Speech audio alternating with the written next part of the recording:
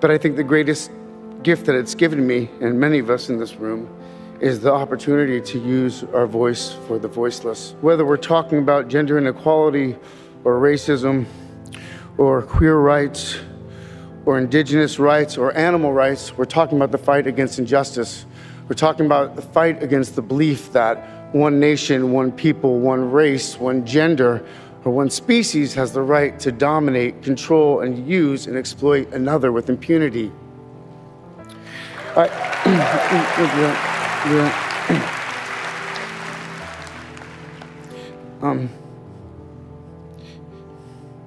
think that we've become very disconnected from the natural world, and many of us, what we're guilty of is an egocentric worldview, the belief that we're the center of the universe. We go into the natural world and we plunder it for its resources.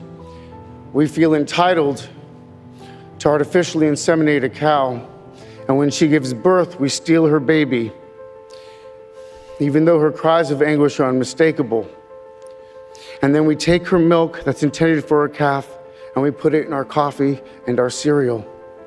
And I think we fear the idea of personal change because we think that we have to sacrifice something to give something up. But human beings at our best are so inventive and creative and ingenious. And I think that when we use love and compassion as our guiding principles, we can create, develop, and implement systems of change that are beneficial to all sentient beings and to the environment.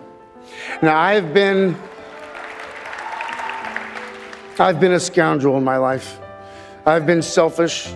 I've been cruel at times, hard to work with, and ungrateful. But so many of you in this room have given me a second chance.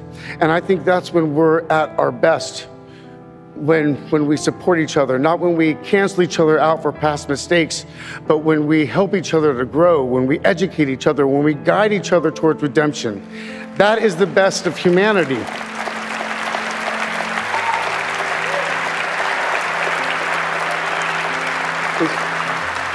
I want to, when he was 17, my brother wrote this lyric. He said, "Run to the rescue with love and peace will follow." Thank you.